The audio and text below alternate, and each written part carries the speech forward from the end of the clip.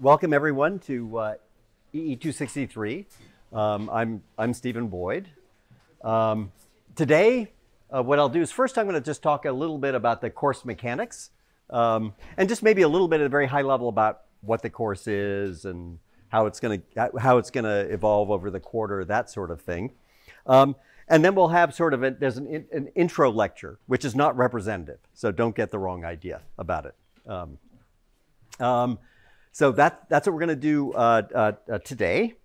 The sections will start up next week, not this week. So the way it's going to work for the class is actually it's going to be pretty straightforward. Pretty much everything is going to run through Ed. The course website that's here is actually going to be really static.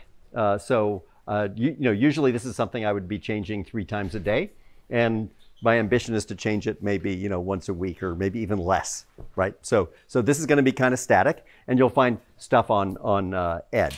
So let me just go over some of the prerequisites and stuff like that before we jump in here. So first of all, if you want to contact the staff, you could use Ed. You can also use as a staff email address, and that goes to all of it. And please, unless there's some very specific reason why you don't want to send it to all of the TAs, please don't send email or something like that to just one TA or something like that, or even worse, just to me, because I'm not that reliable. And when it goes to the staff address, it goes to all the TAs, and they're reliable. I'm not, right? So especially if there's some important thing in the message or whatever. I mean, I'm mostly reliable and I try, but no guarantees there. So, okay, so let me talk a little bit about the requirements. It's pretty straightforward. I guess there's like 3, basically. First is that there's weekly homework. And those are assigned, typically, 1 week, and they're due like the next Friday or something like that. We've actually already assigned the first real one, which is homework 1.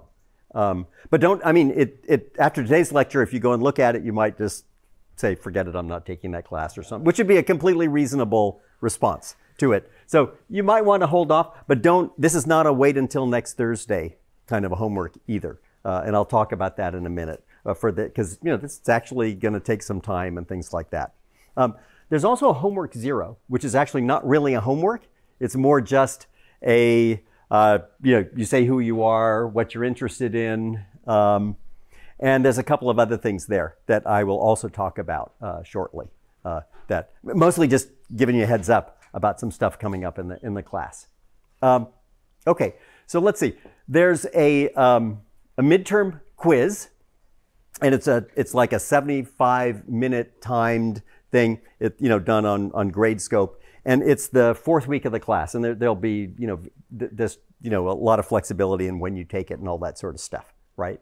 So generally for all of these things, especially for the final and for the midterm, if you've got some really good reason why you can't, you can't take it in that period, we'll be happy to have you take it, like a little bit early or something like that. We'll work with you. I mean, within reason, right? What we can't do is actually typically have it afterwards, because at that point we've already returned all these things and all that sort of stuff. So, and I'll say a little bit about the midterm quiz in a bit.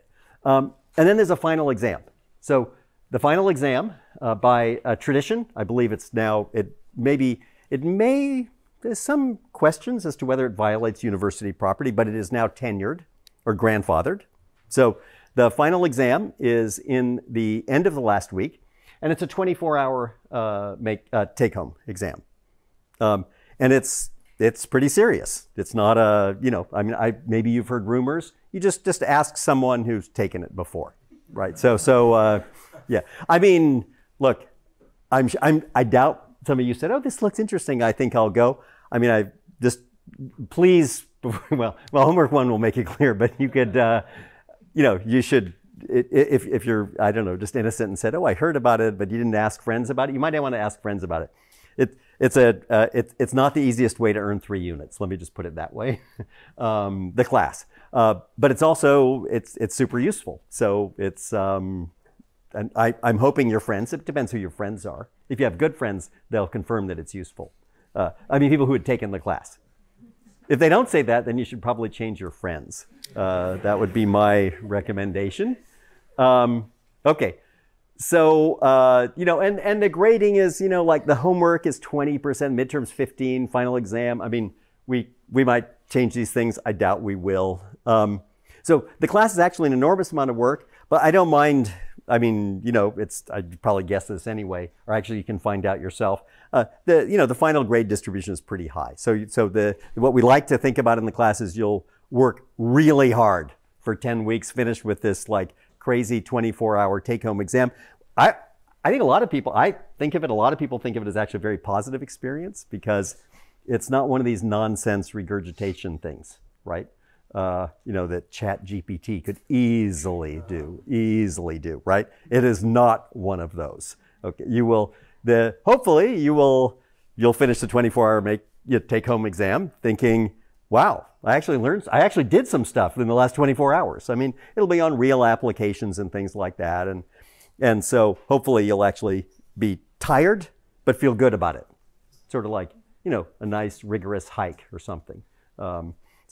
Okay, so that's the final exam. By the way, homework 0 has something on that because, you know, otherwise, just if you have any objection to this, you know, to the idea that, you know, some people come to me and they say like, oh my God, do you realize what fraction of the class is, what fraction of my grade is concentrated in this 24-hour period, and what if I don't feel good? And I'm like, okay, whatever. So anyway, just full disclosure. So yeah, that's right. You know, don't take the class if that's a problem. So let's see. Now I'll say a little bit about how the class goes. Actually, it's interesting to talk about sort of the trajectory of the class. And this is important and I will remind you at several points during the class. So here's the structure of the class. Today doesn't count. It's like an intro overview thing. It's nothing, right? Starting Thursday, maybe even today, depends on the pacing, right? But today we might even start it with the real material. For the first 3 weeks, the class is basically just math. Okay, so that's cool. I was trained in math. I like math, but I also am pretty well socialized. My parents were English professors, so I knew at an early age you should do that, but never speak about it in public or something like that. That's fine if you like math. But so the point is, I know that we have a lot of people. I mean, we have a lot of people in the room here who have quite good training in math. Good for you. That's fantastic, and I think that'll be entertaining for those people. I think we have a lot of people who are more interested in sort of applications. They're in a field, and they just want to know so to you, the first 3 weeks is going to be like, if you don't look up 3 weeks into this class and say, what am I doing? Like all my friends told me to take this class, it's like, this is insane. Like, how did I get into this, right? If you don't experience that feeling, then I don't know, there's something weird about you, but maybe not. I mean, it's fine. So all I'm saying is expect the first 3 weeks to just be like a lot of math, and you're just thinking like, why did I sign up for this class, right? Or something like that, right? That's all completely normal. So that, and the midterm quiz kind of caps that, right? So the midterm quiz is, in fact, you know, it's like a very traditional, you know, silly thing like a calculus class or something. You just have to learn, period. Like, you know, 20 or 30 common convex concave functions. You need to learn the rules about how you combine them and basic stuff like that. And, you know, and then that's all that we're going to check in this midterm. And that's just basic stuff, right? That's just like, and we will make no effort whatsoever at making it interesting. Okay? So none. No. I mean, we tried and it was like it's falling flat. It just doesn't work, right? But trust us, we're not going to do any math gratuitously. We will use all of it. And the class, you know, so if you survive the first 3 weeks, right, then I think then it gets fun, because all of a sudden, also you're not going to get all the stuff in the first 3 weeks. For one thing, it's just weird and abstract, and you're like who would care about this, right? Anyway, the answer is 4 weeks from now. So that's the answer, okay? So, and you'll see that. So, you know, all these things you're like, who cares? What's the difference between maximal and maximum? I couldn't care less. Anyway, or who cares if the log determinant? Anyway, what'll happen is we'll transition in the middle of the course to doing applications, okay? And then when you do applications, then all of a sudden, what happens is a lot of people tell me the stuff from the beginning of the class, which they kind of got, right? But it's the middle of the class that's semantic, because once you start using it, you're like, oh yeah, okay, cool. That's the entropy. That's the log of the volume of an ellipsoid. That's something like that, right? And then it starts making, then it all makes sense. So that's the other thing to not worry about, right? If you have a sense that A, you signed up for the wrong class from now, and B, you're only getting 70% of it, at the 3-week mark, this is normal. I'm just saying it. Right. Actually, I might repeat it because a lot of people don't actually really, they're like, oh yeah, that's funny, ha ha ha, but it's real. So, well, so we'll see. Let's see. Oh, I should say one more thing. This year is actually the first one where we are only going to support Python in the class. So you're going to use CVX-Py. There are other, functionally equivalent things, right? There's there's Convex.jl in Julia. There's CVX in MATLAB. There's CVX-R. There's probably maybe a couple of others, right? So, you're welcome to use those. If you, certainly like if you're in statistics and you use R, great. I mean, fire up CVX-R just for fun. But what it means is that post-class, you have some stuff you can use, right? That's good. But for this class, we're not gonna support it. By the way, a lot of the old homework exams, a lot of the homework problems were old homework final exam problems, right? And a lot of them do have support for other, like for MATLAB or Julia or something like that. And if you're curious and you want to shadow it in some other language, by all means go ahead. But just to be completely clear about it, you will be using CVX-Py. Right. So, and if, it depends on your learning style, but, it depends if you're, depends on your learning style, but maybe next week, early next week, you can pip install CVX-Py or whatever, or Conda, whatever it is, however it's installed, right? So, okay, let's see, let me see if there's anything else I've missed about this. Any questions about how it's going to? Yes. Well, I guess it's not like, maybe you touched on it a little bit, but say, for example, I didn't take EE364A. What should I be thinking about right now? Right, okay. What should I prepare myself for? Okay. So, EE263 is not actually I didn't say anything about prerequisites, so let me say something about that. Thank you for reminding me. So, the prerequisites is actually mostly just kind of some mathematical maturity, right? So you don't have to have seen any applications that we're going to cover because we'll give you all the details for all of them, right? Now, of course, by the way, the flip side of that is if you're in a field and we're covering it, you're going to be cringing because of all the gross simplifications and how. And by the way, and you're welcome to, either I can usually tell like who's an expert and when I'm talking about something because people are going like, oh my god, like oh no, how could he? Anyway, so but you're welcome to pipe up at that. In fact, I may even call on you if I detect that you are an expert in something I am currently butchering. I will actually possibly call on you to make a comment or something like that. Okay. So you should know some linear algebra. We expect that. Probability. Yeah. Those two are like just non-negotiable, right? We're not going to sit down, have someone say what's a density or something, right? So, and that means it's these days, if you took some kind of nonsense machine learning class where you didn't learn anything, and that's your and you think you now know linear algebra and probability, you're wrong. And you will find out, okay? But if nothing wrong with that class, with those classes, but you take that class and you actually know a few other things, and you'll be fine, right? So these are not hard prerequisites by any means at all. Trying to think what else you'd need to know. Oh, obviously you can't be afraid of firing up a Python notebook. You will not do actual programming because you're going to write scripts that are like 10 lines long. I mean, basically. So that to me, that doesn't cross over the threshold of programming. But you have to know what a notebook is and know your way a little bit around Python and object-oriented things. But it's that's all. So nothing fancy, nothing advanced. Okay, let's see what else. There's one more thing I was going to mention, and that is, and you'll see this on homework 1. So the TAs and I, we've been having a lot of fun with Chat GPT. I mean, us and a million other people, right? But anyway, so we have typed in interesting, like actually homework problems, final exam problems. And there was actually one final exam problem. It was a very straightforward one where it actually came up with a completely reasonable solution and generated code that ran.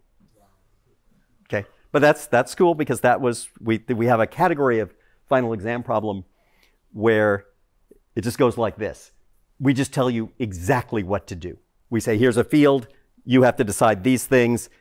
Here's this, flux balance constraint, here's this thing, here's another constraint, here's the objective. And then what happens is you just assemble it, write it into 6 lines of Python and run it. And presumably there's an example there that shows you just did something good, right? Like if it's an image thing, like a smiley face comes up or so, I don't know, that kind of thing, right? So we have those. Actually, once I had a hilarious thing where someone turned in his final and I said, how was it? And he said, yeah, I mean, problem 3. I was like, problem 3, that was like we told you exactly. He said, yeah, but I didn't trust you. It was like, I read it, I did it. I said, yeah, but did the smiley face come up? And he goes, yeah, it came up, sure. And I said, well, that's it. That was the whole problem. There was nothing else. And he said, like, yeah, but you're kind of devious. And I thought maybe it would be just like you to put something that looks like it was totally straightforward, but actually wasn't. Anyway, so just heads up, some of them are just straightforward. Anyway, the rest of the, I'll have to fix this.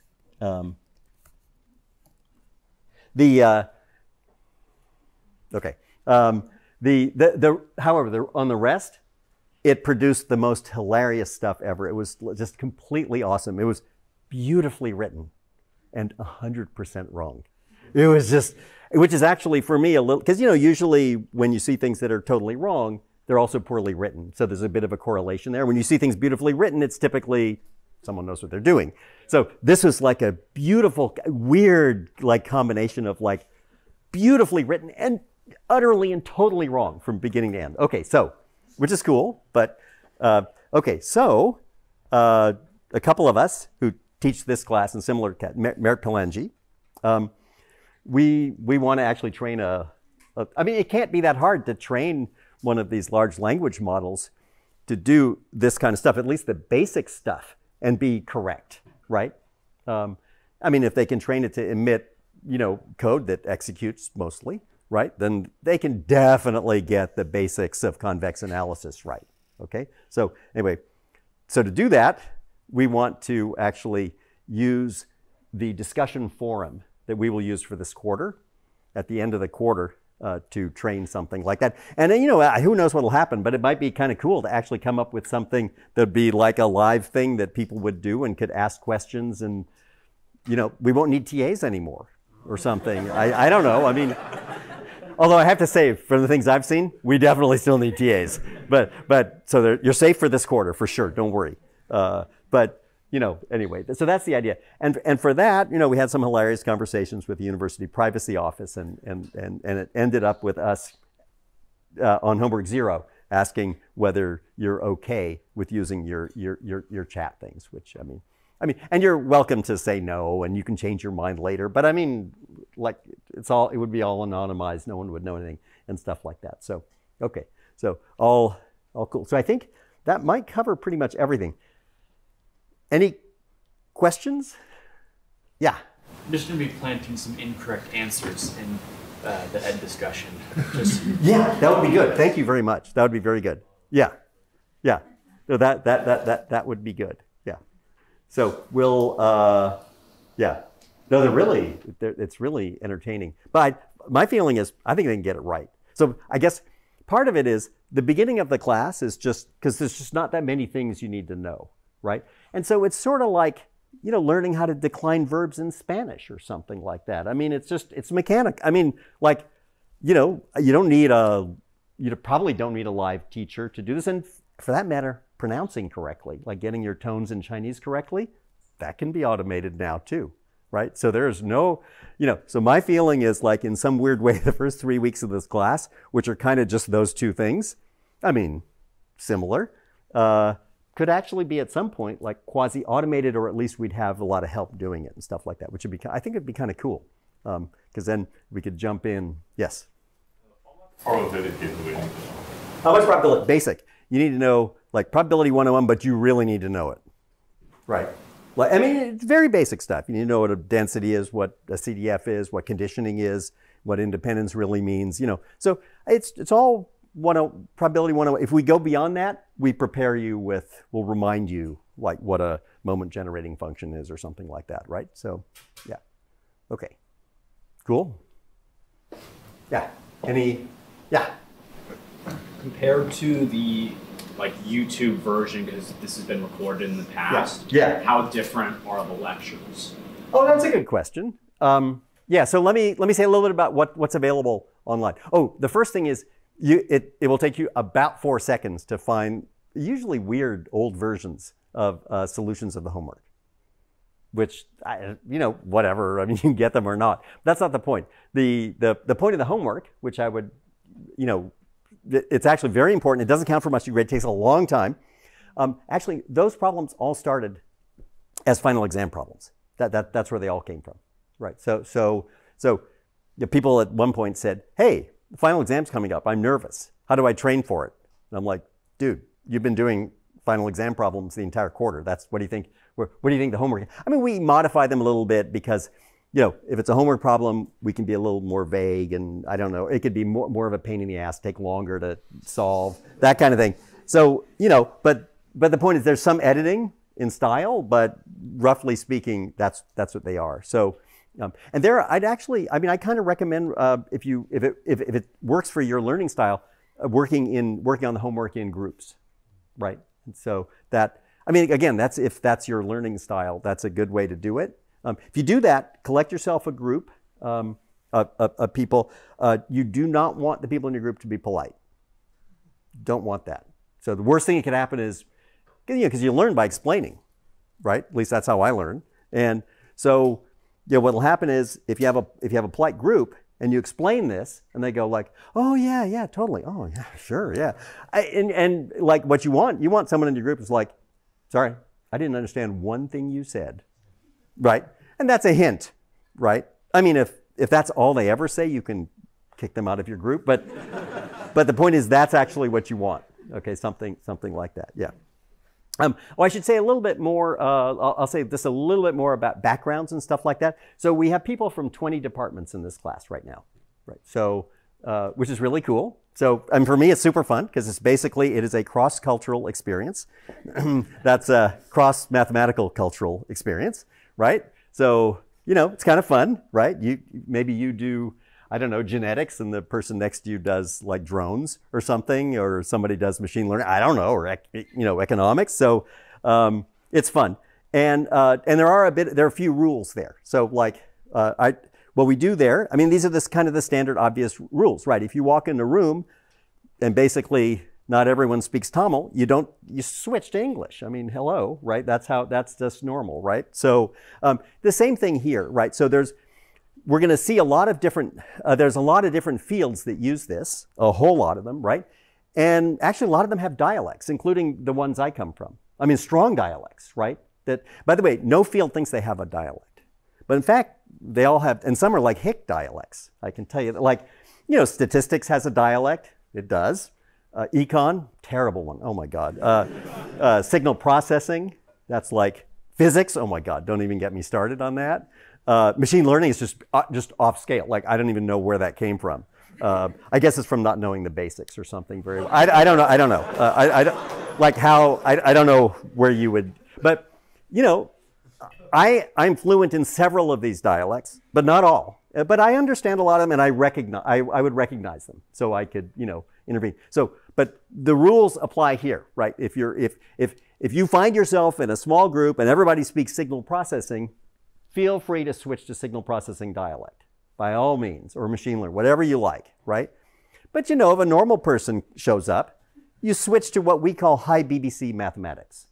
Okay, so that means you speak, at this level using a lexicon and language that anyone mathematically trained should understand. Because that's how you go back. If I talk to someone in finance and they start blabbering stuff and I have no idea what they're talking about, I was like, whoa, dude, let's slow down, right?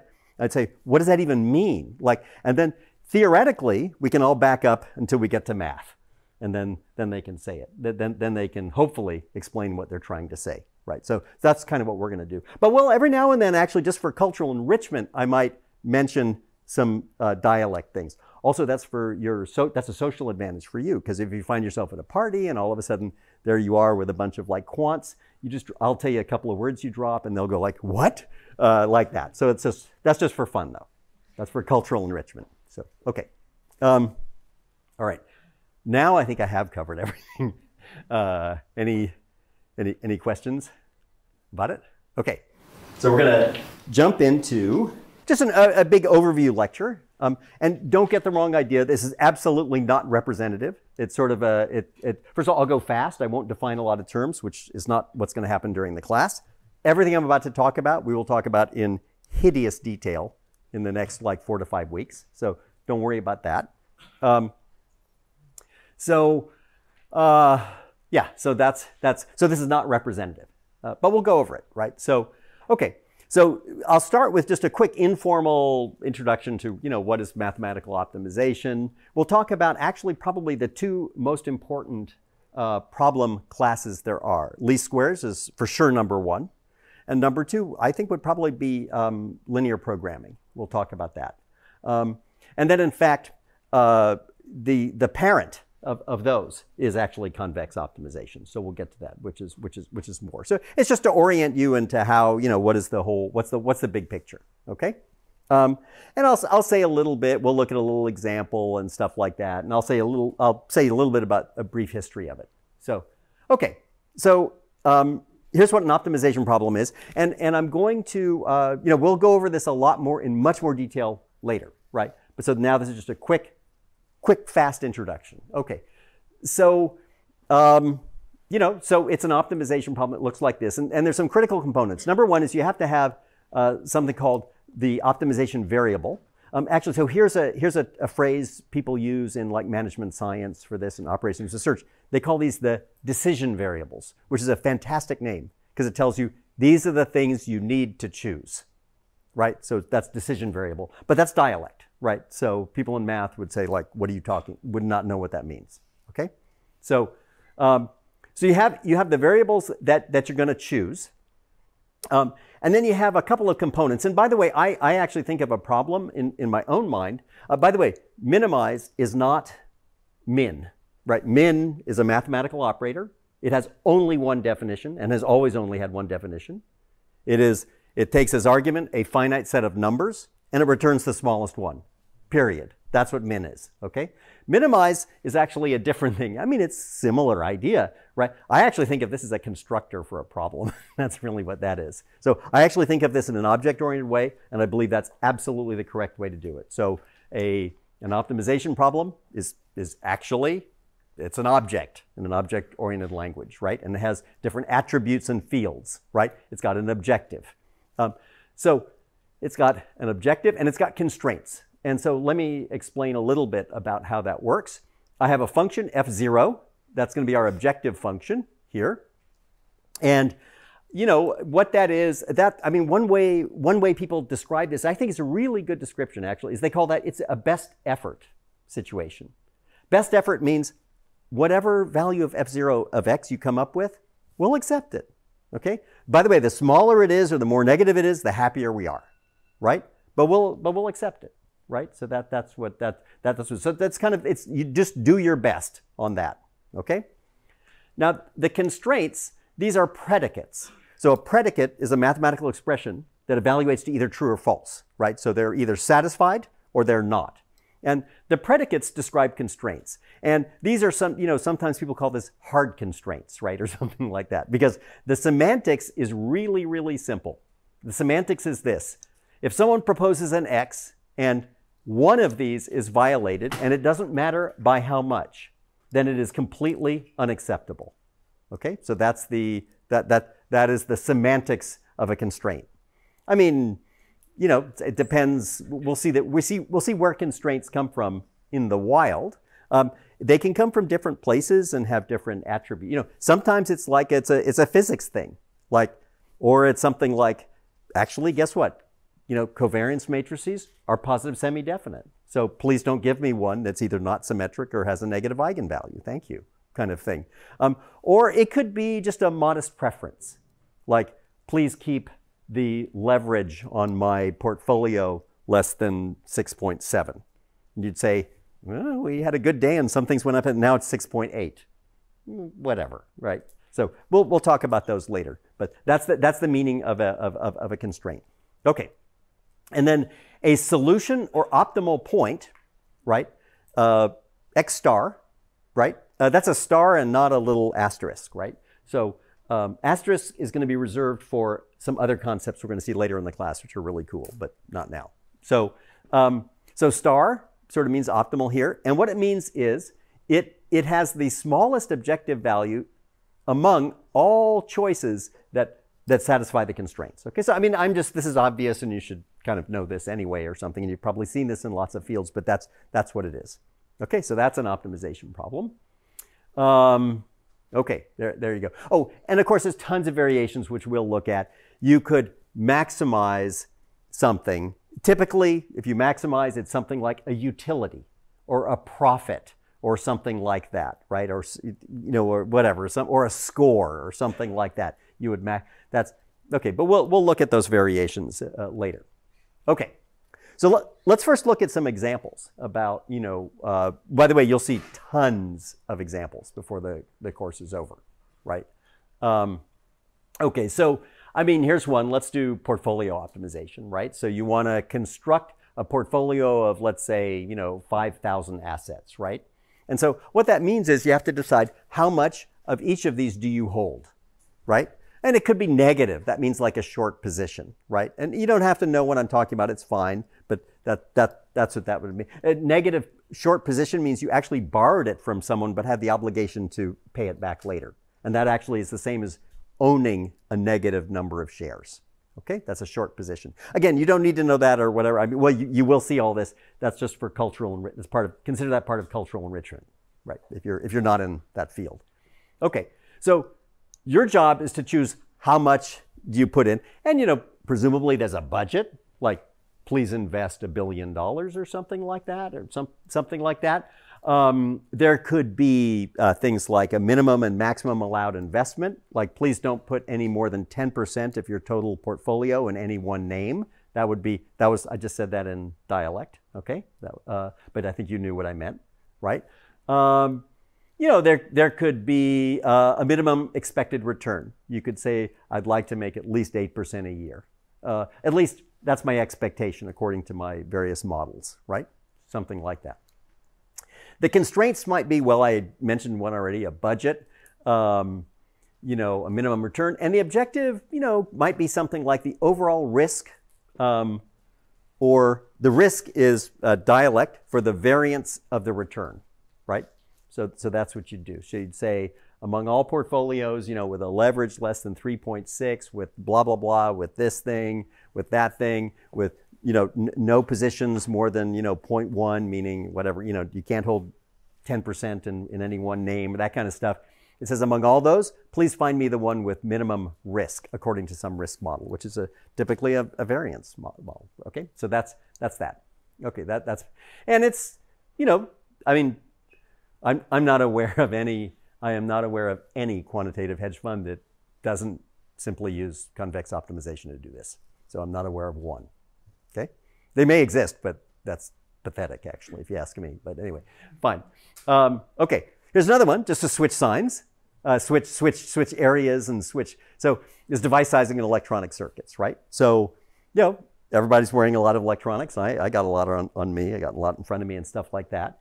And you know, when people are designing the actual integrated circuits, I mean, at the detailed inner level, digital or analog, there's a point where people do analog size. Actually, this optimization is used throughout circuit design, throughout, right? So maybe not for like super hardcore, small analog stuff where it's still like kind of old cowboys, you know, coming up with a weird circuit from 1927 or something, you know, that was vacuum tubes and now it's in whatever, CMOS. But you know, for the stuff that you have around you, sizing is a big deal, right? And so the idea there is, I might have a logic block inside a chip where, and again, you don't have to, again, like when we talk about these things for real, I'll say more, but now it's just, you should just get the flavor of it, right? So I have a logic block inside a chip. I have, let's say, I don't know, a million gates inside, right? And its job is really simple, right? A bunch of ones and zeros are going to come active at the input to this block, and some number of picoseconds later, we hope that whatever that block computes is a bunch of ones and zeros that it's going to come out by the deadline on the right-hand side, where it's going to be latched into some new latches, right? And again, if you know what I'm talking about, great. If you don't, that's fine too. Okay. So that's a timing requirement, and it's unbelievably important. So, or here would be the slang. I want to make sure this can clock at 2.8 gigahertz. This core, right? So that would be the slang, right? But that translates into a timing requirement. That's what it means, right? Okay. Now, the basic idea is that for each of your million gates, let's say, you can actually change like its size, right? If you make it big, here's the good news. It's fast. You make them big, they're fast. Why? Because a lot of current can come in and charge up the capacitance fast, and it's going to be fast. That's the good news. Bad news? It's big physically, right? And you've got a limit on area. Other bad news is it's power hungry. And, so, and actually that's kind of, power is kind of the limiting thing right now in a lot of circuit design, okay? Okay, so now the idea is, I mean, it's kind of roughly, it's obvious what to do intuitively, right? For the, I'll tell you, here's some slang, right? For the critical paths, those are the ones that says, I tell you what, here's what's, and for timing, to clock at 2.8 gigahertz, your hardest thing is going to be the signal that flows from these things over to those over there. Those are the critical paths. You're going to want to size those big, because you want to make sure that with high probability, the signal's valid when the next clock cycle comes around, right? And for things that are less so, you're going to want to set them to minimum size, right? Something like, so I mean, this is kind of obvious, but this is actually all done by optimization. Okay, so all that kind of makes sense? So, okay. So that's one. And then the last example is kind of hilarious because it subsumes pretty much most of statistics and machine learning. It's just called data fitting. Okay, so, and it's this, here the variables are parameters in a model. Could be a statistical model, a prediction model, whatever, it's a model of something, right? And you got parameters. If you're doing a lot of old school statistics, you might have 10. And if you're, training a neural network, you might have 10 billion. Okay? So but those are the variables in an optimization problem. And then the constraints might be, based on prior information. Like if you're estimating, for example, an intensity, it's got to be positive. It can't be negative, right? If you're estimating a covariance matrix, it's got to be positive semi-definite. So these are like constraints. Let's see. And your objective typically involves two things. The first is a measure of misfit with the data you have, the training data, right? So that's the first thing. Like if someone says, what are you doing? You say, I'm fitting a model. And you go, how you're doing it? And you go, well, I mean, the first thing is I want it to reproduce the data I have. Then the critical part, so, I mean, because, if you're not doing well on the historical data, you should just give up or something like that, right? Time to go home. But then there's another term, and someone says, well, what's that other term? And you go, that's a regularization or a detuning term, or in optimization, you call it a term that promotes robustness. And someone says, oh, what's that? And you say, wait, do you mean you're not actually choosing the parameters to do the best on the data, on the historical data? And you're right. You say, right, exactly, right, because I don't want to overfit or something like that. And I'm sure you've seen all these ideas, but anyway, but that's another example where people would use optimization. What's super interesting is just to think a little bit about how the variables enter in these three broad categories, right? Like here, it's actually prescriptive. Like when you calculate this, you get a trade list, and it says go buy so many shares of this, dump that, buy this, buy that, that kind of thing, right?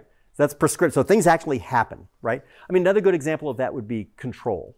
Right, so that's another big, huge example here. That'd be like, landing a rocket, flying an airplane, autonomous driving, right? There, it's prescriptive, right? You're actually, here are the optimization variables. It's actually literally the 4 thrusts on your drone in 20 millisecond increments for the next 10 seconds.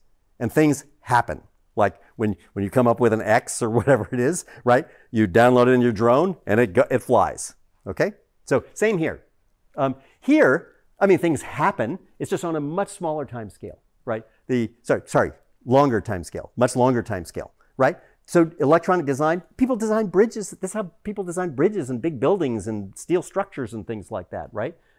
You spend a lot of time working it out and simulating it like crazy, and then you build the thing and you're hoping it's going to stay there for 100 years or 200 years, that kind of thing. I mean, not for a circuit, right? That's for a building. For a circuit, you're hoping it's going to last like 4 or 5 years, right? Something like that. And then in data fitting, the variables are not actions at all. They're actually, nothing happens, right? If I show you a coefficient in a regression model or something, you don't do something. It's just a parameter, right? So I think it's interesting to sort of think about this. But there's a lot of other applications of optimization which we will see that aren't. But these are just kind of good, basic, simple examples. Okay. Okay. So so you might ask, yeah. Oh, by the way. A lot of times, it's very normal when people learn about this first, is to wake up kind of in sweating a little bit in the middle of the night and go like, and you're like, oh my God, everything is an optimization problem. Oh my God. Right, okay, so should this happen to you? It's gonna happen to 1 or 2 of you, I can guarantee it, okay, just statistically, okay? So just calm down. Here's the deal. Yes, duh, everything is an optimization problem. Of course it is. Then not only it's both true and says nothing. It's like a tautology, like, of course, right? So, okay. So now so then the question is, once you realize, well, it's everything. Like it's absolutely everything. It's all of design. It's all of statistics. It's all of, blah, blah, blah. Okay, fine. Then you ask yourself, okay, cool. Now that's really interesting now. Can you solve it? And now we get to the bad news, which is, no, generally you can't. So sorry. Yeah. Yeah, so that's okay.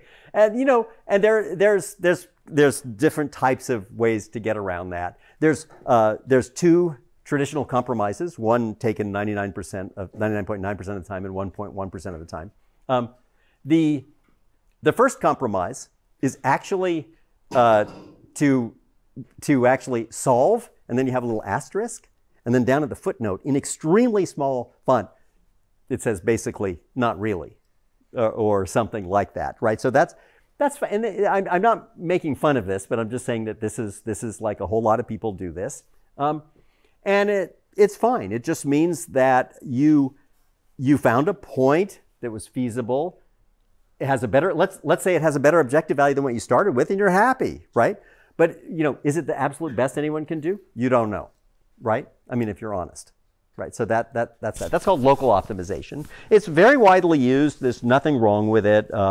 It's fine. I mean, as long as you don't pretend that you've actually solved a problem, then we get into trouble, right?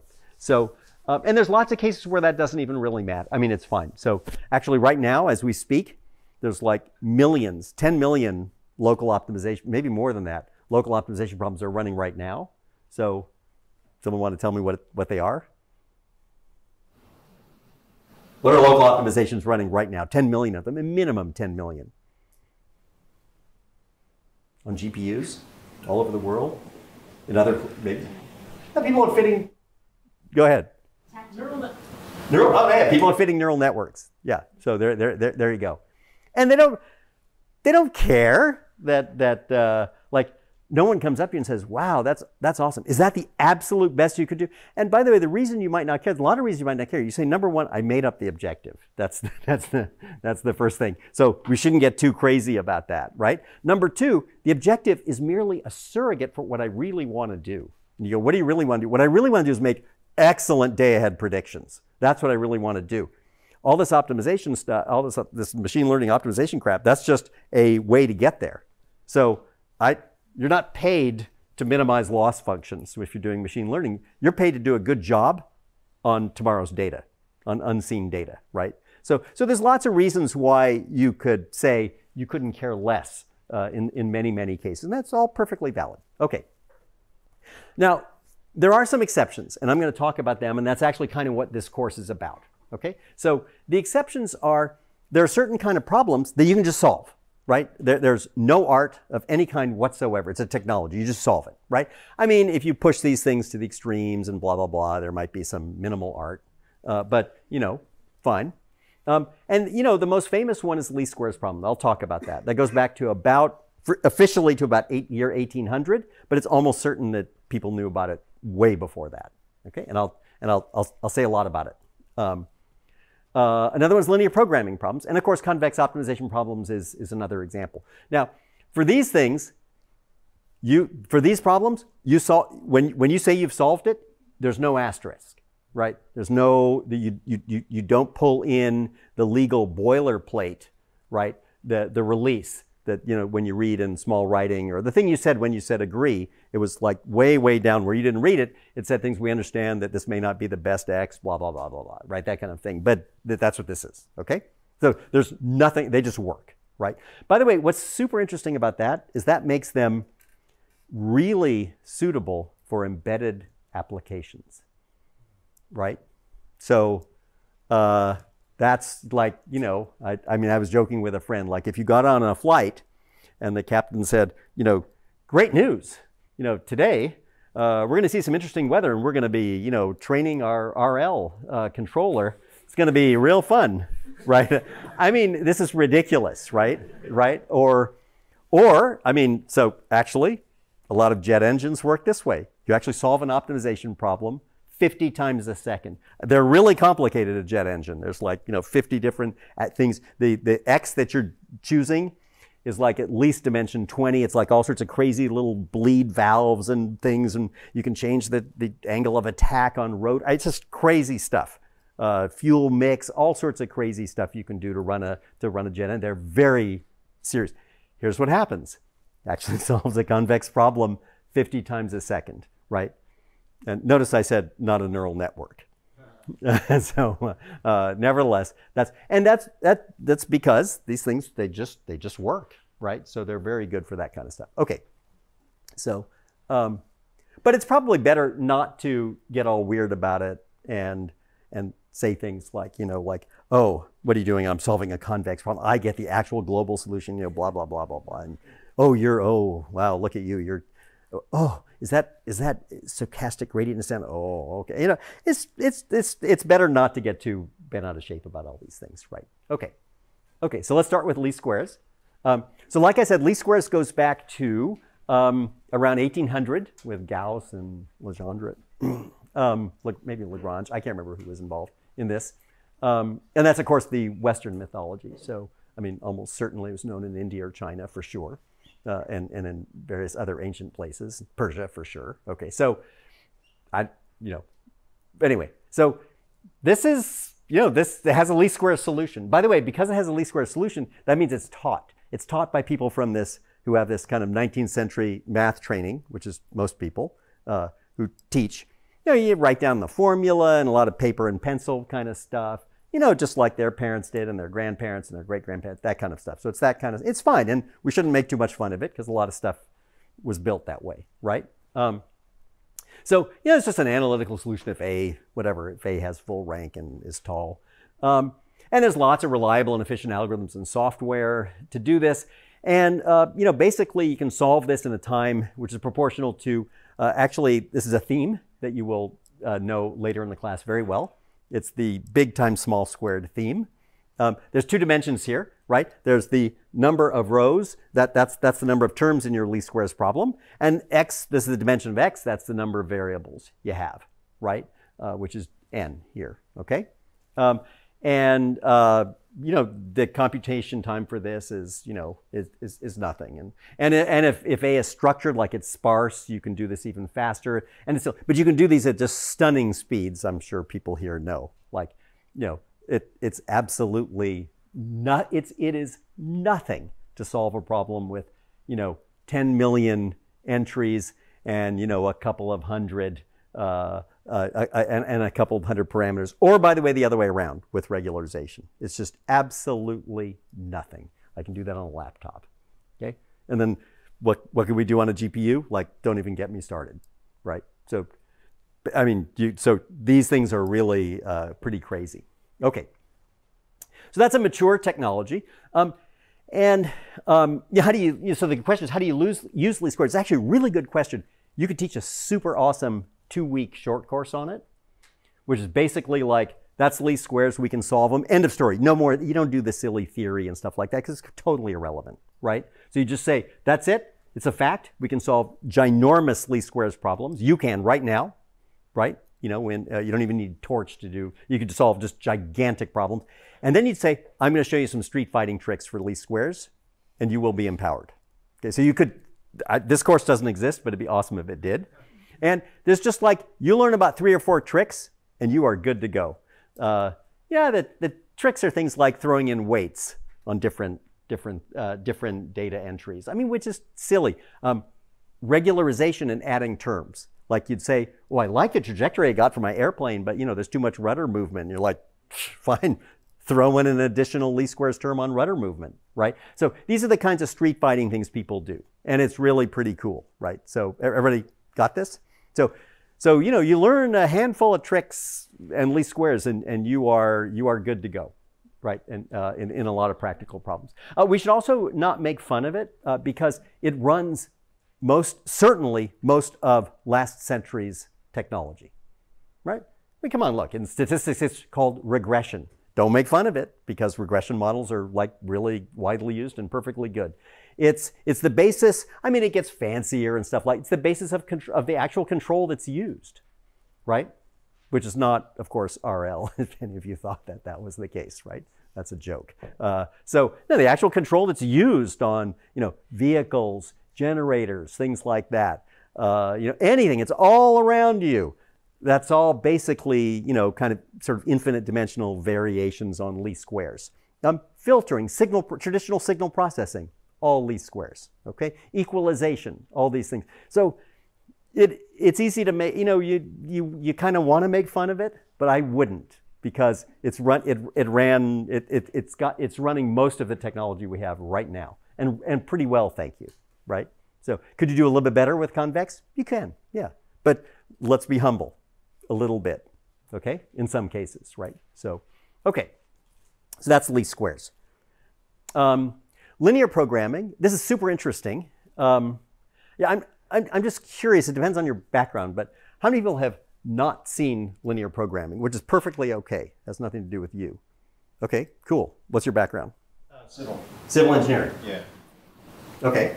I'm doing like structural engineering. Oh, it's all LP. That's like, how do you design structures? I don't get it. I'm using genetic algorithms right now, so I'm trying to move away from that. Okay. Okay, that's fine. Okay, that's fine. That's right here. Good. Thank you. Whew. Okay, good. Okay, great. That's fine. Okay. So, all right. So linear programming. So, you know, I'm from a more mathematical background, and you didn't hear about it because, you know, there's no analytical formula for it. Even worse, most of the algorithms that work for it, no one can explain why. I mean, they can, but it's like, you know, 100 pages of dense math, and I don't even know if I believe that that actually explains why it works, right? So there's some weird snobbery there.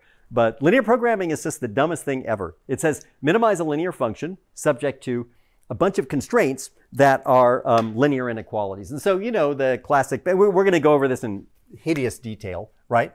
But, you know, it would look something like this. If these are your, you know, these are the constraint sets. And basically it says you have to stay in here, right? That's the feasible set, right?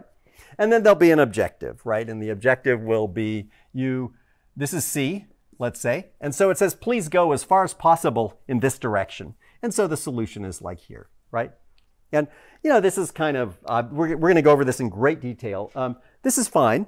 But the main point is you can do this in, I can do this when the dimension of X is 1,000,000 and the number of constraints is 10 million, okay? And we can just do it. It's just a non-problem. By the way, if I have a small linear program with, let's say, I don't know, let's say 1,000 variables and 5,000 linear inequality constraints. Everybody picturing this? Right. So, by the way, you can't picture it. Duh, hello, you can't. But you can pretend to. And that's what we do. So we're going to pretend to visualize in R1000, right? 5,000 half spaces, right? So now what you're seeing is this big old polyhedron in R1000, right? Okay. Now, you know, it's kind of obvious from this that the solution is, you can find a solution on a vertex, which is one of these corner points, okay? So then the question is, well, I just have to look at the vertices. This thing has like, you know, whatever, 1, 2, 3, 4 vertices, right? We just check each one and find out which has the best value, right? So how many vertices does a polyhedron with 1,000 variables defined by 5,000 inequalities have? I mean, just roughly, right? Like 1,000, 5,000? Just roughly. Just guessing. You can just guess. So the answer is, it's about 5,000 choose 1,000. That's a really, really big number, just for the record, right? And I can solve that problem in about 50 milliseconds on my laptop. Okay, and you're like, whoa, you went through, you know, you actually like, you know, you can make it sound all fancy and stuff when you explain what you've actually done, but you know, that's it. So anyway, this is pretty cool. Okay. Okay. So, you know, there's really good different methods to do this. As a matter of fact, by the end of the class, you'll probably implement your own, only to demystify it. That's the only reason. Otherwise, you go through your entire life, you know, with people telling you like, oh my God, you can't, it's extremely hard to solve a linear program. Oh my God, you know, you have to use this, you know, commercial software and, you know, get out your Visa card and pay. It's like then you'll be able to say, dude, I implemented one on a homework. Okay, so anyway, fine. And it was fine, thank you. Okay. Okay. By the way, once again, you get the weird big times small squared thing, right? If there's 100 variables and 10,000 inequalities, the complexity is that. And it's a mature technology. It's used all the time. It's used for supply chain. It's used for all sorts of other crazy stuff, like all the time. It's used for scheduling a lot of stuff, right? So, okay. Now, it gets kind of interesting, right? Because you'd think to detect a linear program is kind of easy, but it turns out there's a whole bunch of problems that you can transform. If you know a few tricks, you will know them in a few weeks. If you know a few tricks, you can transform like a problem that doesn't remotely sound like an LP into an LP. And by the way, and the way we think of that, that's actually kind of the way it works in this class, right? If we reduce your practical problem to a convex problem, we declare success. We just say, done. You know, and then if the person comes back and says, yeah, but we need to do it for gigantic ones, then, you know, we can help out making it work. Or they say, no, we have to do it for hard real time. It has to be done in 20 milliseconds, blah, blah, blah. And you're like, okay, whatever. But the point is, bottom 0th order, you reduce it to convex, is done. Right? And that actually kind of fits. I mean, I think that's more than just a joke. It's actually kind of real. That every time historically when someone formulated something as a convex problem and what people wanted to scale it or make it, you know, unbelievably reliable or something, they were able to do it. Okay? So that's an example. Yeah, so we'll look at that. And then that gets us to our you know, what the class is about, which is convex optimization. And so it's all about, this is what, I mean, kind of weird that the entire class is about this, but so it's actually very weird. It's a mild generalization of being, well, affine, right? And here, I'll try to use the notation here. It basically says that f of, you know, alpha x plus beta y is less than or equal to alpha of x, f of x plus beta f of y. Now, there's some rules here. Alpha, beta have to be positive, and they have to sum to 1. Okay? So, roughly speaking, this means, and you know, obviously, we'll go over the rest of all this later, but you know, in one dimension, basically it says that the curvature, it has to curve up. That's all it means. It has positive curvature, non-negative curvature. Okay? So the entire class is about optimization with things that have non-negative curvature. That's the entire class. What's weird, it is weird when you first hear about this, is that there's some weird asymmetry. That is very weird, right? So, because the classical thinking is, you know, if things if everything is linear, oh, that's linear programming. In fact, in classical Western optimization, the way people think of it is there's linear programming, and then are you ready for the other one? That's called non-linear programming. And you're supposed to go, ooh, wow, that's really complicated and blah, blah, blah. Okay, everybody got it? So it turns out that view of the world is just stupid and wrong. Okay? And the weird thing, what's really weird is it's this. It turns out curvature, right, which is nonlinearity, turns out there's this weird asymmetry. And non-negative curvature is just fine. But, negative curvature, that does make it hard. So this is not, I don't think this is obvious ahead of time, right? This is kind of an interesting part about it, right? So, okay, so that's a convex optimization problem where all the functions look like that. And, it's like linear programming. There's analytical solutions for about 17 of these. And really, who cares about those anyway, right? So, least squares, and, I could name a couple of other famous ones. You encounter one in your information theory or your communications class. In statistics, you see a couple. But, I mean, it's whatever. It's fine.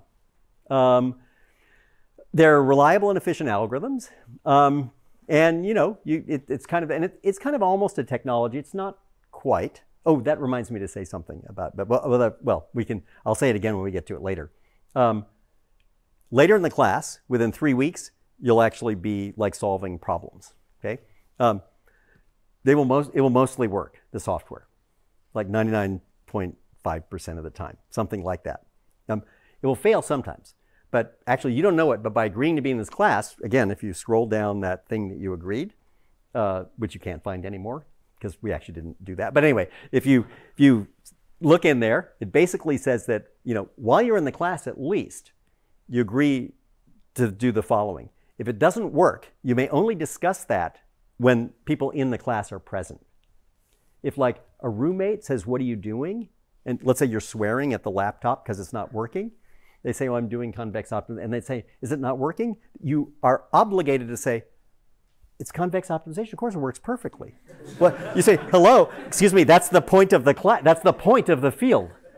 Of course it works. And they go, then why are you swearing at your laptop? And you go, oh, it's not doing what I thought it would, or something like that. Anyway, so I'm just saying that's the way it's going to work, right? So, but it should be a technology, and actually it can easily be made a technology, right? So it's embedded in all sorts of stuff that you wouldn't, that it's in it's in UAVs, it's in lots and lots of stuff where. And there is no human intervention, right? It's running at, things like 100 hertz or something like that. So things work that way. So, okay. Now here's where it gets interesting. So the question then comes down to, okay, cool. How do I know if my problem is convex? That's a great question. It turns out that's actually not easy to do. That's actually interesting. Right? That it's not, like, how do I know if my problem is a linear program? That's actually quite straightforward, right? How do I know if it's and you'll see there'll be, so that's why we're going to spend the next 3 weeks, going into some horrible math. But the whole point is that you learn to recognize convex functions, right? And that sort of stuff. That's going to be the key.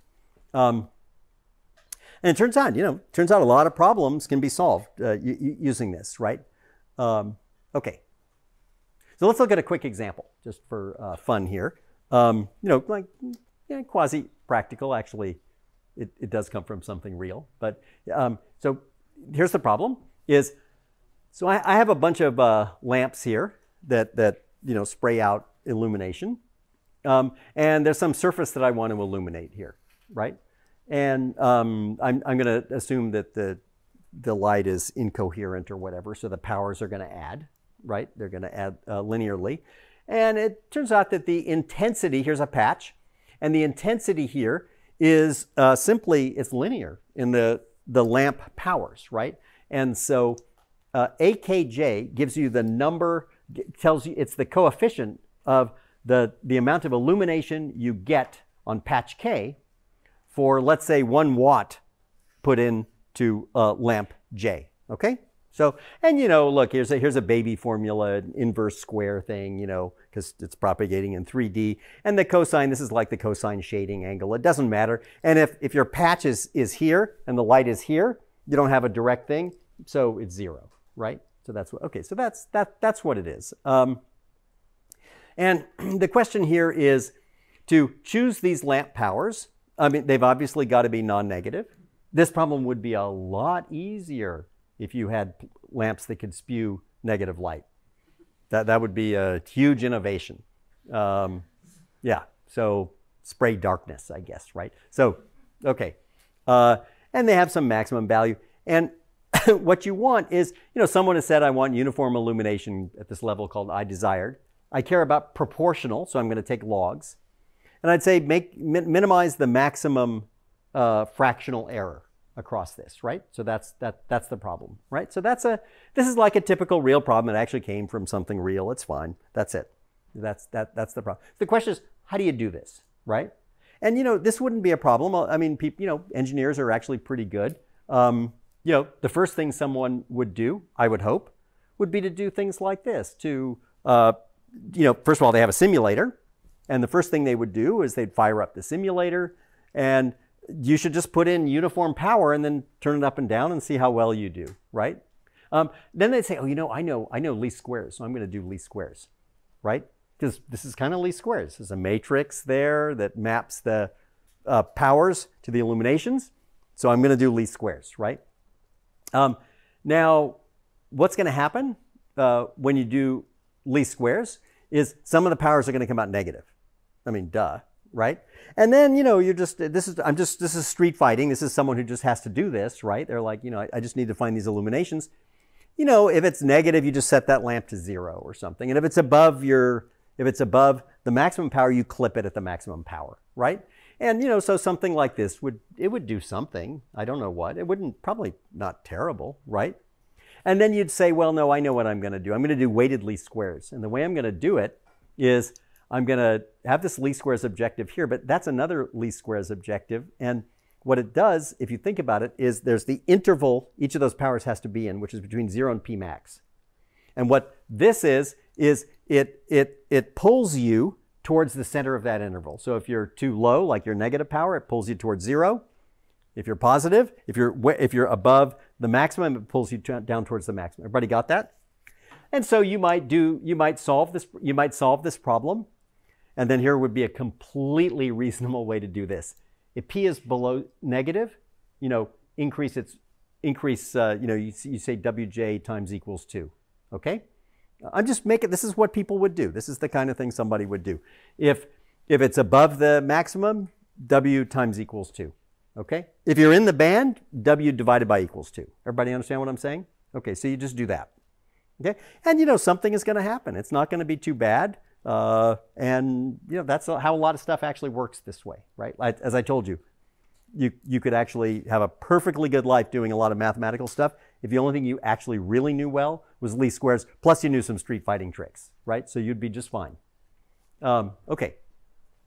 Somebody could say maybe they came from management science or OR and they go, hey, that looks just like an LP or something I can solve with LP, except for the log, right? And so they might do something like this, and you do pretty well. And these are just approximate solutions, but probably not too bad. Everybody following this? I mention this because this is kind of how a lot of stuff actually works. People are good. They'll do what they need and clever. Okay. So it turns out the whole thing is just convex, period. The whole thing. So, I mean, you exponentiate the objective, and it's just convex. And it's not obvious, and people probably don't know that. So this is the function that is the fractional error. And let me explain that, right? So U is the ratio of one thing, two positive things, right? If it's 1, they're equal, and that's the minimum. If you could subtract 1 if you want here and make this 0, right? But if you increase it above that, then your fractional error grows linearly. If you decrease it, it's like 1 over U, right? So this is, I think you could call this, what, 100% error or something? And if I were down here, the 50% error points would be 1/2 and, I don't know, 1.5? No, somehow that didn't come out right. Okay, scrap that, right? But anyway, you get the idea. Okay? But the main thing here, and the only thing you should be able to do now, is take your eyeball and say, that curves upward, that's convex. Okay? So make sense? So that's the idea. So you get the exact solution, and I mean, it's just, not a problem. And now for fun, I'll add some constraints to it, and we'll check what happens. So 2 proposed constraints, right?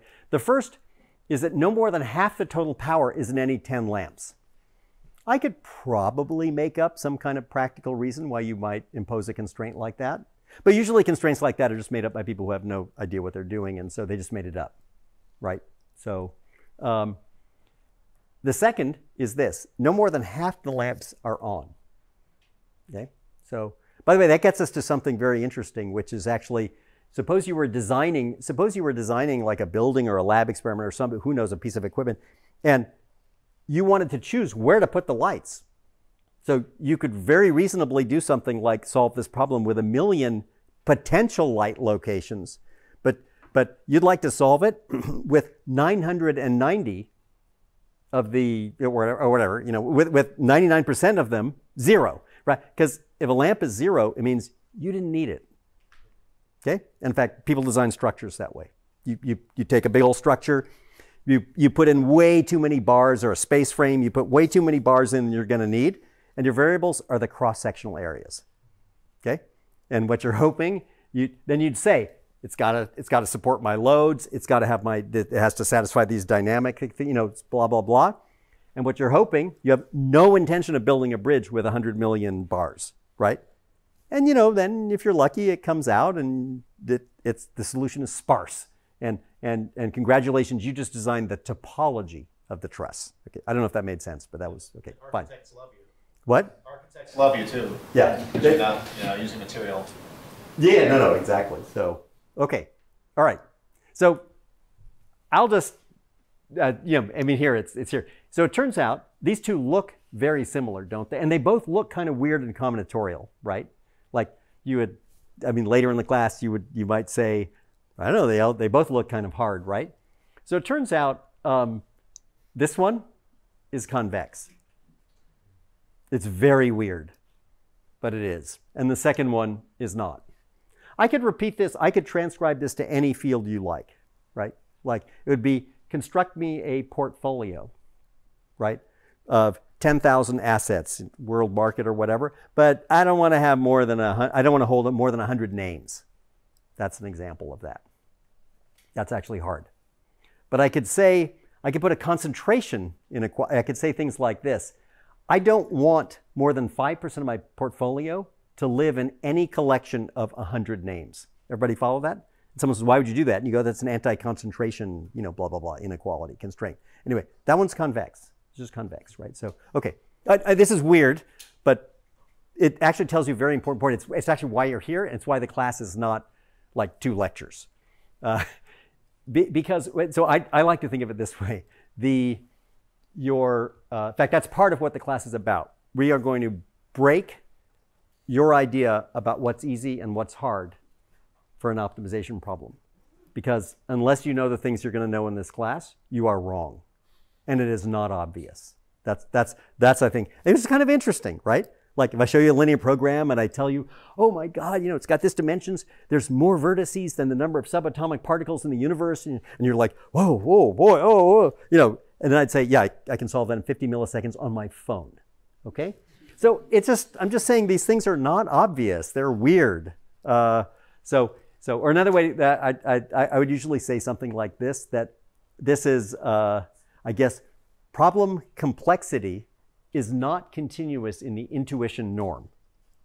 That's the way to say it, right? So it means 2 things can look intuitively to be very similar. You're like, yeah, whatever, they look about the same, but one can be really hard and one is really easy, right? So that's the idea. So, okay, let's see. Okay, so this is this example. I'll just say a little bit about the course goals, and then I think we'll just finish up today. So, the main goal is to be able to recognize convex problems, right? And so the reason is, it is not going to happen to you that you go to an internship or a startup or something and someone says, whoa, I have this optimization problem. I think it might be Convex. It's not going to happen. What's going to happen is they're going to come to you and it's going to be unbelievably complicated. And they're going to say, oh, do you know about mortgage swap derivative, options and blah, and you're like, oh. And then they'd say, well, yeah, here's the basics of this and here's that and here's that. And, oh yeah, here's a giant book, read that. And an intern fit this model and you're like, whoa, what? So it's going to be really complicated. This is the way it really works, right? And it's going to be your job to cut through all the noise, sit back, come back the next day and go, it's done. I can schedule your EV charging. And they'll go, what do you mean? It's really complicated. Like, we have limits on the total amount of power here and blah, blah, blah. And different customers have different goals about when they want to have so much charge. And you're like, it's done. You'll just say it's done. So that's what we're training you for. That actually, weirdly, that actually happens. Like I've actually had students come back to me the fall the next year. One came back and I was like, what is it? And he said, yeah, you rant and rave about it. They said, we just thought you were just telling stories and being weird and stuff. I was like, yeah, mostly I am. And he said, yeah, but what you said actually really happened to me. Like I actually really went and they said, oh, we want to make this regression model, but it's super complicated and there's this and that and you have to do this and that and there's causality and you can't use this before that. And let's remember that the Hong Kong thing, those prices close before this opens. And you're like, whoa. Anyway, turned out it was just Convex, the whole thing. And I said, well, what happened then? And he said, I was the superstar intern, right? And he said, actually, it was finished in about a week. But anyway, so it's just that it actually does happen, just to let you know. Okay. And then, it's very much the class, the focus is in no way whatsoever on the theory. There's extremely interesting theory here. But we're not interested in that. We're actually interested in solving problems. And so, you will have practice writing these 10-line scripts. You can't get out of here. You will have done signal processing. You'll do machine learning. You're going to do control. You're going to do portfolio construction. You're going to do, you're going to find bounds on arbitrage-free bounds on prices. I don't know what you're going to do, but you're going to do a lot of weird practical stuff. I mean, kind of sandbox versions of things, but still, they will be completely real. So that's going to be kind of the focus of the class, and that's kind of what we're trying to produce, right? So maybe at the end of the class, we're going to make it all very simple. It's going to be kind of you're going to be in a sandbox. We'll pre-digest stuff. It'll be fine, and then maybe at the end of the class, once you've mastered all of those things, then I'll tell you some maybe some secret street fighting tricks before you go out into the wild. But I'll make you sign a release saying you didn't learn those things from me. So we'll do that a bit later. So that's really the goal of the class is to learn these things. So I'm going to quit here, but I am going to say one thing. Bear in mind that when we come back Thursday, the tone is going to change completely. Like you might be thinking, oh, this is actually kind of interesting. This is going to be a fun class. Wait till Thursday. We're going in way deep, and it is not, well, it'll be weird, but anyway, you'll see.